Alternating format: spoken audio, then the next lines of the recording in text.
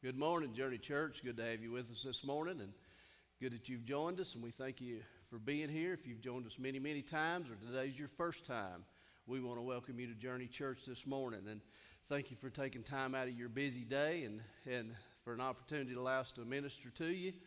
And as we get ready to get into the Word this morning, we're going to go to the Lord in prayer, and then we're going to seek Him, and that what He speaks to us today, we can take and apply to our lives. Father, we give you thanks and praise, Lord, today for this great opportunity, Lord, again, you've given us. And we thank you, Lord, for the time, Lord, that people are taking out of their day, Lord, this morning to sit and listen to your word be preached, Lord. And we thank you for that this morning. And we pray, Lord, today, if there's one person that don't know you in the free pardon of sin, Lord, they've never accepted Jesus Christ as their personal Savior, that today would be that day. And Father, help us to realize, Lord, as we go forward as warriors, as we minister today, Lord, that we would realize we're in a battle, but we know where our power comes from, and it comes from you. And we thank you, Lord, for that. As we get into the Word this morning, we pray for the Holy Spirit to come, minister to our hearts, minister to the hearts of those watching online, and minister to the ones that are here today. And we thank you for that. In Jesus' name, amen. Amen. Today I want to talk to you about being warriors. Last week we talked about spiritual power and how that we need to be charged up on the inside. And why do we need to be charged up? Because we're in a battle. We're in a battle against an enemy. It's an unseen enemy that we don't see, but we are in a battle. And most people that I know of, if you talk to them, they're in some version of a battle of some sort. It may be a minimal skirmish, as you hear talked about sometimes, or it may be a full-blown battle. But we're in there somewhere because that's what we do, because we have an enemy, Satan, that wants to come against us as Christian people. He wants to come against the army of God. And we're in this battle all the time. But do you ever see or think of yourself as a warrior? You know, you look in the mirror and you pull that muscle up there and it goes just like on the cartoons or something. And it's like, I'm no warrior. Who are you talking about? Do you ever realize that you experience one warfare actually probably on a daily basis of some form or fashion? And whether you realize it or not, you are in a spiritual war, as I said, as a follower of Christ. All right, you experience heated battles, sometimes small battles, and maybe sometimes you feel like, man, everything's good right now. I'm kind of on R&R, like you'd hear talked in the military, or a short-term pass. But you'll be back in the battle again shortly. However, no matter what stage you're at in the war, you're still in a war. So it doesn't make any difference exactly where you're at, but you're still in it. All right, let's go to Ephesians, and we're going to start there today, chapter 6 and verse 12. It says, for we do not wrestle against flesh and blood. So the people we see, the people we deal with, even though that may be where we feel like the battle is, we're not battling against flesh and blood. But, he goes on to say, but against principalities, against powers, against the rulers of darkness of this age, against spiritual hosts of wickedness in heavenly places.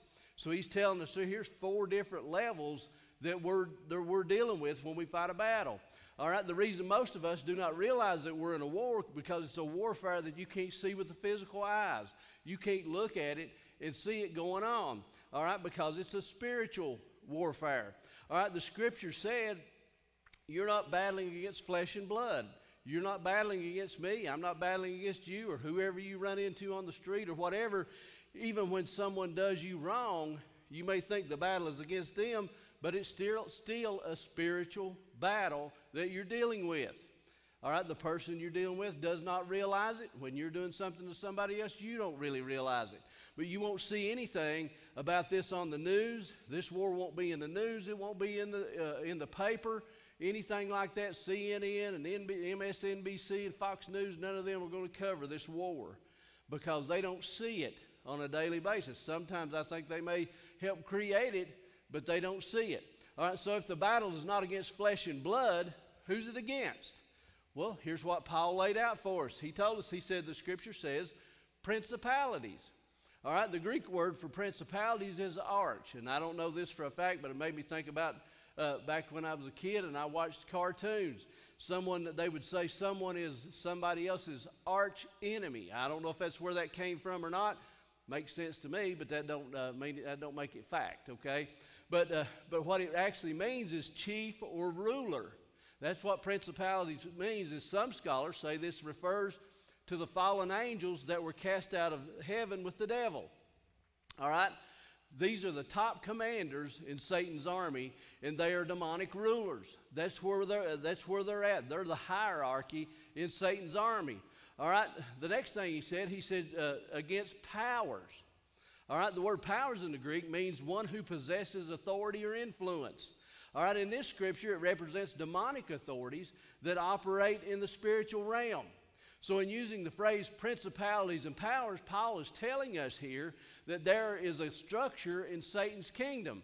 It's not just something haphazard and that kind of thing. There's a structure there, and there's a ranking of the fallen angels and the evil spirits and the demons. All right, and you may be one of these persons, I don't believe any of that kind of stuff. I don't believe in demons. I don't believe in all these evil spirits. I'm telling you, they're there. It's a fact. All right, Daniel explains this as he's a group assigned to territories. He talks about, they're different assigned different areas. All right, Daniel was praying for 21 days, and he was praying for an answer. And the answer, he fasted and he prayed and he kept, waiting on the Lord to answer him. And here's what happened. Let's go to Daniel chapter 10 and verse 12. It says, "Then he said to me, 'Do not fear, Daniel.'" This is an angel of the Lord, said, "For from the first day that you set your heart to understand and to humble yourself before your God, your words were heard." So God heard his prayer on the first day. All right, and he says, "I have come because of your words." Verse 13, "But the prince of the kingdom of Persia withstood me 21 days. And behold, Michael, an archangel, Michael, one of the chief princes, came to help me, for I had been left alone there with the kings of Persia." Excuse me just a second.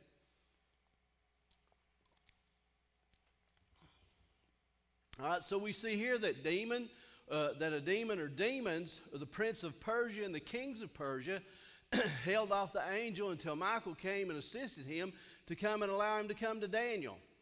All right, the next thing he says, there's rulers of darkness, of the darkness of this age. And you say, well, that was wrote 2,000 years ago. There's rulers of darkness of this age that we're standing in right now. What age? I believe the age we're in at this time, right now. There's rulers out there, rulers of darkness. So when you see things that are against God and his kingdom, these are the powers and rulers of darkness in that age. Now, I'm sure there's a ruler of darkness assigned to see that he influences those who make laws and make demands, like, say, abortion, for instance. You can't say that comes from God. Jesus said, "Suffer the little children to come unto me, for such is the kingdom of heaven." He said, "I knew you before you were even formed in your mother's womb." God is not one that's going to be out here saying, "No, you need to go have an abortion for your convenience." That's not what God does. But there's an enemy behind this trying to kill the seed of God and the evangelists and the pastors and the singers and all these things in the future, because he's trying to kill them out. He's trying to stamp this out. Just like when Jesus was born, and Herod just said, "Kill them all under 2 years old." So there was a decree went out at that point in time. The enemy, Satan, continually tries to kill the seed. So I believe that there are rulers of darkness pushing drugs, alcohol, pornography, ungodly lifestyles, and the like. That is what is behind these things. It's not godly lifestyles, but it's evil lifestyles that the enemy's pushing forward. Let's go to 1 Corinthians chapter 6 and verse 9. He said, "Do you not know that the unrighteous will not inherit the kingdom of God? Do not be deceived, neither fornicators, nor idolaters, nor adulterers, nor homosexuals, nor sodomites." Go to verse 10. "Nor thieves, nor covetous, nor drunkards, nor revilers, nor extortioners will inherit the kingdom of God." So he's made a list here. Paul's saying all these things are against the kingdom of God. These things will not inherit the kingdom of God. All right, so we go on to look at this. All right, let's see here. So we're looking at the ruler, at a ruler over these things. All right, wouldn't you think there's one over our nation? You look at all the stuff that's going on right here in this country, much less around the world, places like Afghanistan, places here, places there. You see all the things taking place. There's still a big demonic force when you go to places like Haiti and a lot of these foreign countries that there is an evil force in people that's been on mission trips. If I've not had that opportunity at this point. But when they go there, they say you can feel the oppression because the enemy is there. There's still witch doctors active. You go down in places, they say down in New Orleans, there's a lot of witchcraft that it goes on down in that area. There's a lot in other places in the country. There's still, you can look it up. I don't know, suggest you get into that, but there's still Wiccan groups. There's still witches, warlocks, and people that practice demonic things right here in this country. And we say this is a Christian nation, but it's still here. All right? So there's possibly one over each territory or state, just like with Persia and Daniel. Look how many things are legal in Nevada, for instance. You know, gambling's legal. Of course, alcohol's legal everywhere. Seems like prostitution's legal. All these things. You look at how far that California's gone down the road and all the things that they say everything's good, everything's okay. Do whatever you want to do, basically. All right, so we look at those things. There's an enemy force that we're battling against that's behind these things. The next thing he said is spiritual wickedness in high places. All right, these are the spiritual ground troops, for lack of a better analogy. They're spiritual ground troops that are down here right where we're at that are working through these things. You remember we talked about the hierarchy. All right, they are the ones who are dealt with the most of the time. They're the ones that you'll face, you'll battle, and you won't see them because it's spiritual warfare. But it is still so just like the list we read in 1 Corinthians chapter 6, the worst part of this is that it's evident in the church. All right, and I'm not saying this church or the church in general, but it's evident in the overall church. All right, we have too many people in denominations that are wearing the title Christian today, but while they are spiritually AWOL or deserters on the army of God, they're not in the battle. They're just going through the motions. They're just going, not doing anything because they're AWOL or they're deserters on God and the things of God and the spiritual things of God. So then we wonder why our lives are not being changed and people are not being set free. We wonder why that's taking place. It's because we're AWOL and deserters on God. It's because that one that binds us, that binds in free church, he's right there in the church, binding people in the church. You know, and the main goal is to stop revival. You know, we pray for revival, Lord send revival, and we talk about revival. We should be having revival every Sunday in our churches, not just a week-long service here or there, but we should be having revival. All right, if they see a move of the Holy Spirit starting, they are quickly to jump into action, these demonic spirits that come in. All right, so their action may not be anything that we would consider major to begin with. It's not like, well, they just come in and shut the church down, cut all the power off and all those kind of things, and that could happen. All right, it may merely start with somebody getting their feelings hurt. And I've told you time and time again, if you want to get your feelings hurt, the best place to go is church, because somebody, I guarantee, will hurt your feelings because the enemy wants to keep you out of church. So he'll have somebody hurt your feelings, say something to you, not shake your hand, not speak to you, or whatever the case might be. So your feelings will get hurt and you won't go back. But that's where things start, in places that we shouldn't have, that it shouldn't be starting. But what happens, and once that happens, then it grows and it stops revival because we're dealing with little petty issues that we shouldn't have to be dealing with, which is hindering revival. Let's go to Galatians chapter 5, verse 19 through 20. It says, now the works of the flesh are evident. All right, we're talking about works of the flesh here, which are adultery, fornication, uncleanness, lewdness, idolatry, sorcery, hatred, contentions, jealousies, outbursts of wrath, selfish ambitions, dissensions, heresies. Let's go on to 21. Envy, murders, drunkenness, revelries, and the like, and of which I tell you beforehand, just as I also told you in times past, that those who practice such things will not inherit the kingdom of God. So here in verse 21, he says, I've told you this before. All right? So when something is given to us more than one time in Scripture, there's an emphasis. We need to pay attention to what the Scripture's telling us, because there's an emphasis on these things. It's telling us this, and it's an important thing to listen to.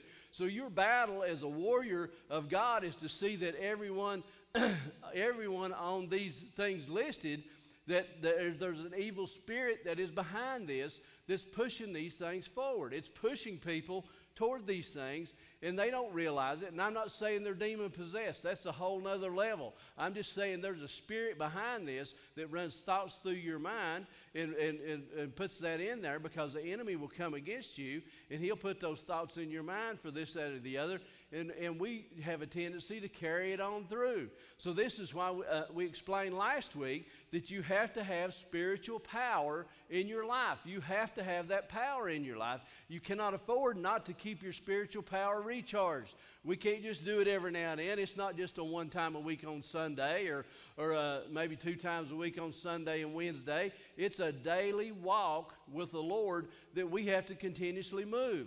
Now, Pastor Tony Evans said this. He said, the war we are in is like no other war that any of us have ever known, heard about, or could even conceive. Its implications are further reaching, and its casualties are more devastating than any conflict in the history of mankind.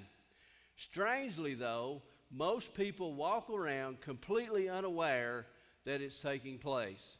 So do you realize that you're a warrior? Do you feel like a warrior? Most people don't. Most people don't realize that we're a warrior and we're dealing with situations. One reason most people probably don't think about it, being a warrior or being in a war, even though it's a worldwide war, is because it's fought in a place that we don't see. It's in the heavenlies. You remember, we're not battling flesh and blood, but principalities and powers and rulers of darkness in heavenly places. All right, so it's moving up. All right, the war is like no other, as Tony Evans said. It is waged in the invisible spiritual realm. All right, but it can be visibly seen in the physical realm. We don't see the battle, but sometimes we see the results. We see what happens. You think about the people of Afghanistan and what they're dealing with right now. If you don't think there's a demon spirit that's behind that push of all that thing and cutting people's heads off because they're following Christ, and the way they treat women and the way they treat their other people, and they come in there, they think we're infidels because we don't want to live like they live, and we don't want to follow a false god of Muhammad. They think that we're infidels. But there's a demon spirit behind that. There's a demon spirit pushing that. And in that area right there, I'm sure if you were there, you could feel the oppression. But we need to pray for those people of Afghanistan, because many of them are Christian people. Their lives have been changed in the last few years, where it's been a little bit opened up because of our military being there. These people have accepted Christ. They could have revival in this nation and turn around. They're fighting a war of spiritual realm that we have no clue about. But we need to ask the Lord to touch them, protect them, and give them exactly what they need to be able to reach those folks for Jesus Christ. So in other words, you might not see what's going on, as we say in this spiritual world, but you can sure feel the effects of it. All right, we don't see the battle, like I said, about abortion. We don't see that as a spiritual thing. We see, okay, the Supreme Court passed it. That's the level we stop at. But there's a demonic spirit from the pits of hell that's behind this thing. All right, the fact is, there is a spiritual aspect to every setback, every ailment or issue that we face personally, locally, or even globally. There's a spiritual aspect to it. All right, we being flesh, with a spirit that lives inside of us, the Spirit of God, if we're saved, all right, we being flesh want to restrict our battles to the physical realm. We want to get mad at another person who's in the flesh, and we want to hit them in the mouth. That's not where the battle's at. That's not where it's at. It's in the spiritual realm. All right, but remember, we are not battling against flesh and blood, but we're battling against those principalities and powers and rulers of darkness in heavenly places. That's what we're battling against. So we battle the temptation of sin, relational drama that we have between each other, challenges at work, challenges at home, challenges with our government.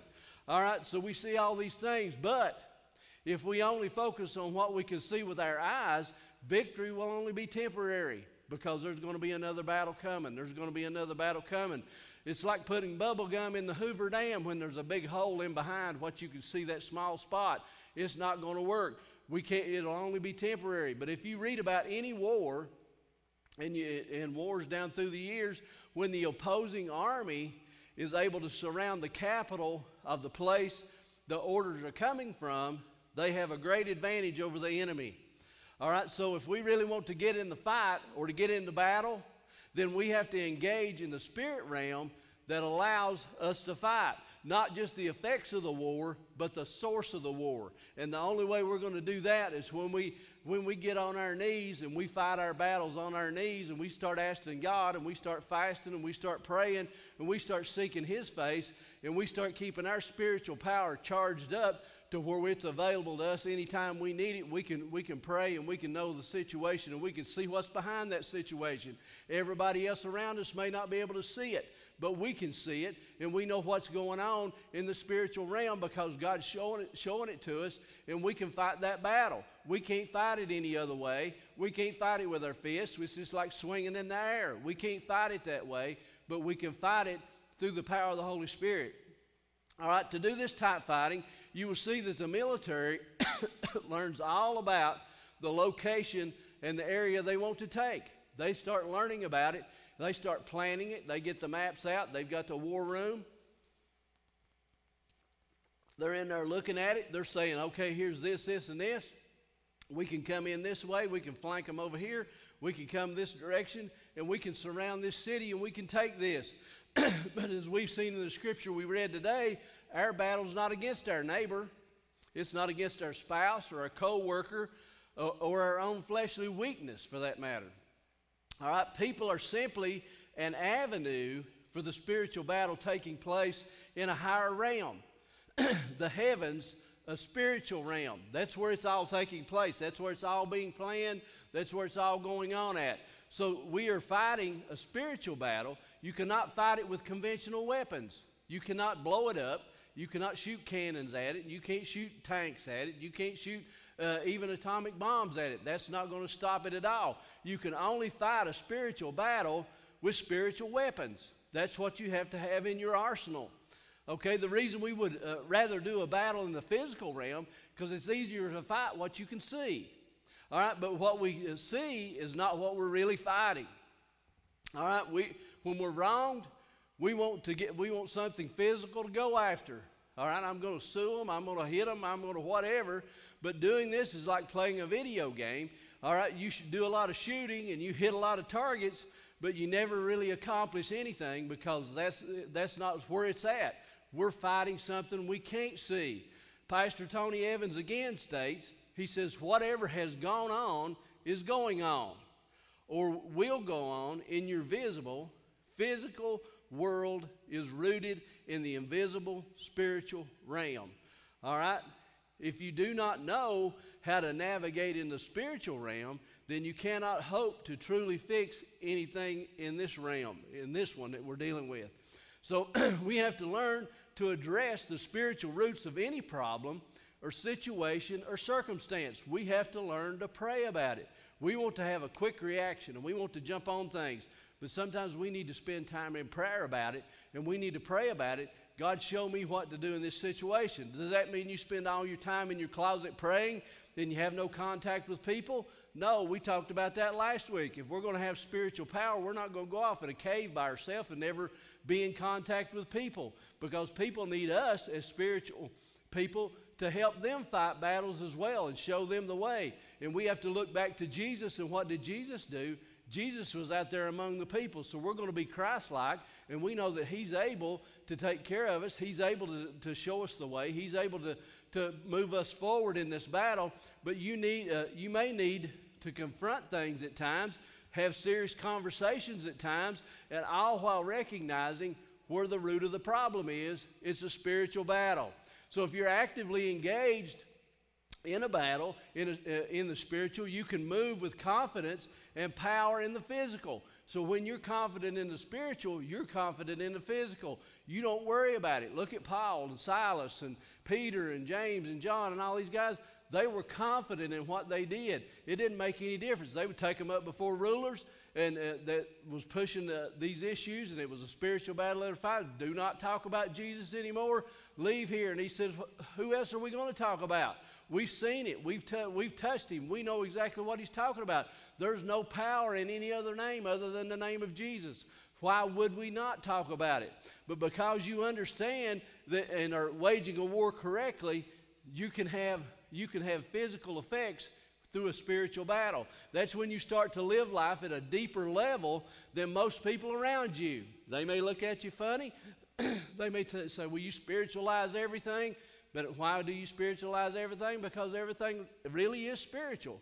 All right, here was a story about a British evangelist, Smith Wigglesworth, and he understood this very well.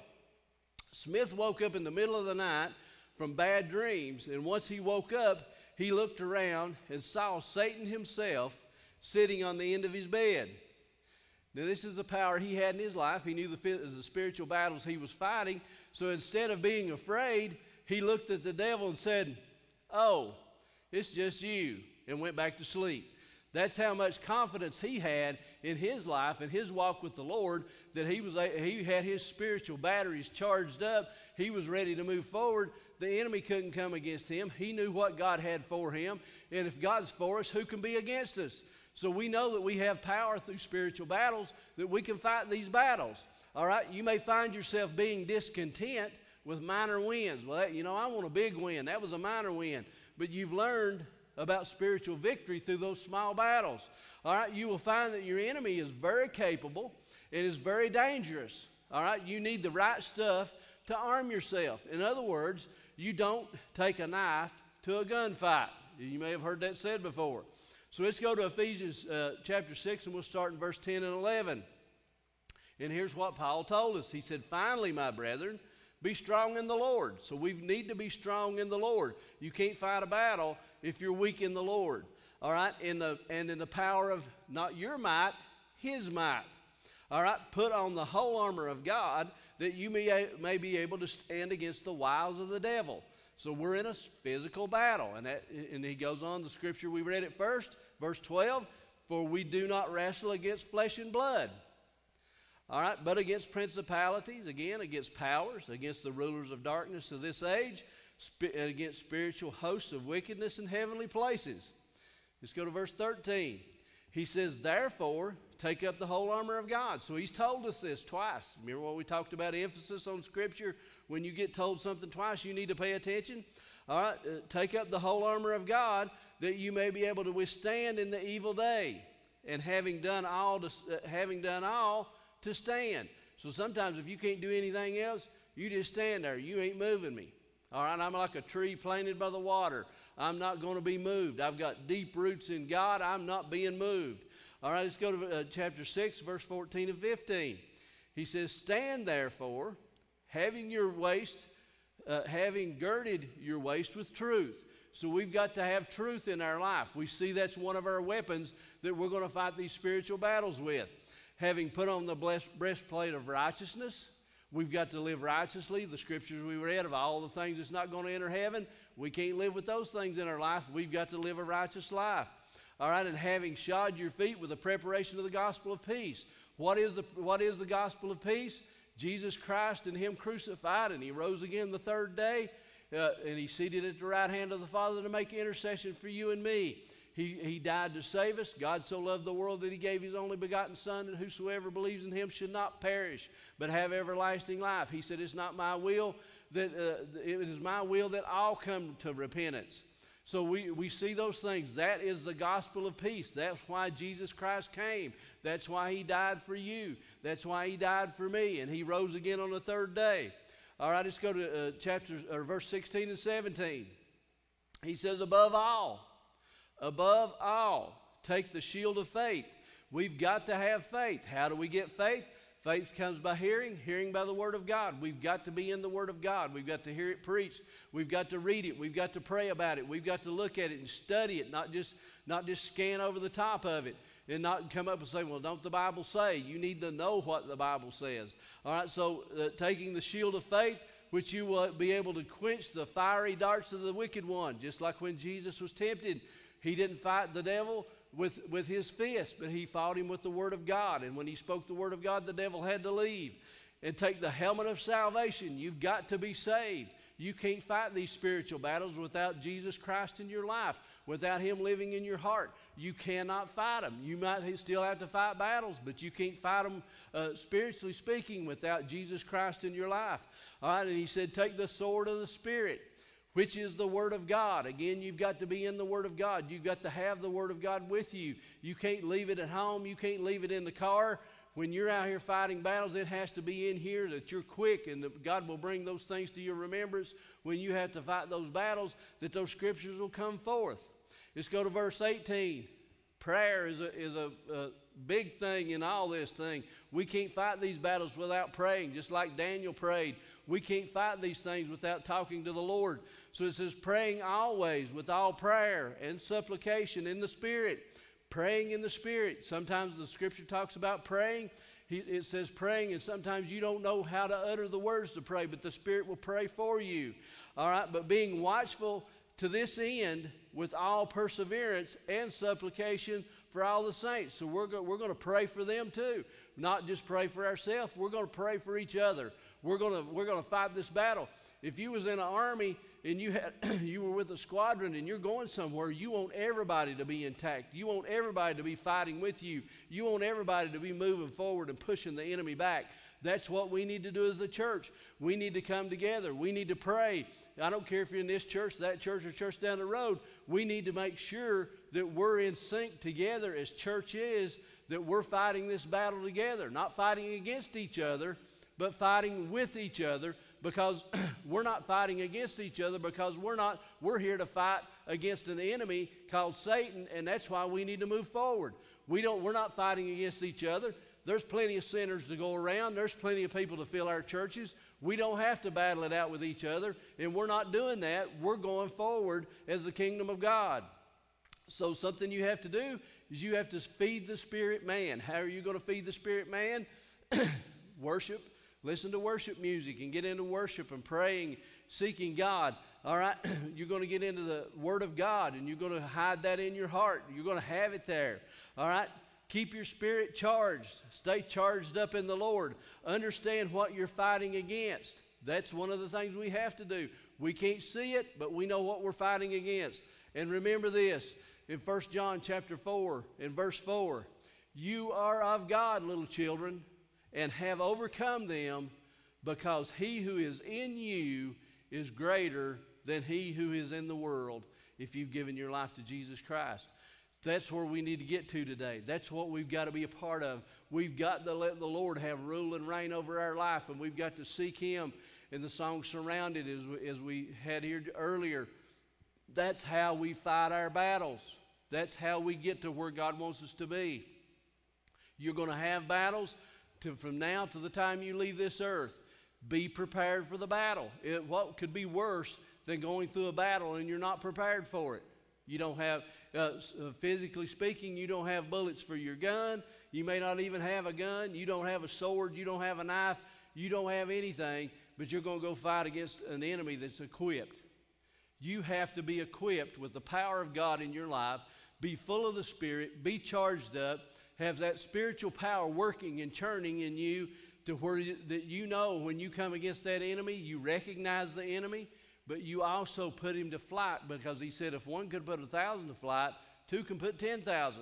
We can put the enemy on the move. We just have to do what God's told us to do that and be able to fight that battle. And we need to stay in training. We need to stay up to date on the Word of God and what God's Word's telling us, that we can recall it quickly and we can put the enemy to moving. We need to be there. But you can never accomplish this if you don't know Jesus Christ as your personal Savior. You may be listening today and you don't know him as your Lord and Savior. You need to accept him today. You need to pray today and accept the Lord in your life. Then you can start going into training till you can fight these spiritual battles in a godly fashion. Because you're still going to go through things. You're still going to have problems. You may think, well, I'm not serving the Lord, so I don't have to fight against the devil. The devil loves nobody. He wants to destroy everybody, regardless if you're a Christian or not a Christian. So you're going to have to fight battles regardless if you're saved or not saved. Why not fight them with the Lord on your side in those spiritual battles because you've got the Spirit of God living inside you. So today as we pray, and we'll pray with you if you don't know Jesus Christ as soon as we finish this prayer, but we'll ask you to pray with us. Let's pray today. Father God, we thank you, Lord, today as we come before you in the mighty, mighty name of Jesus, our King, Lord, our Commander-in-Chief.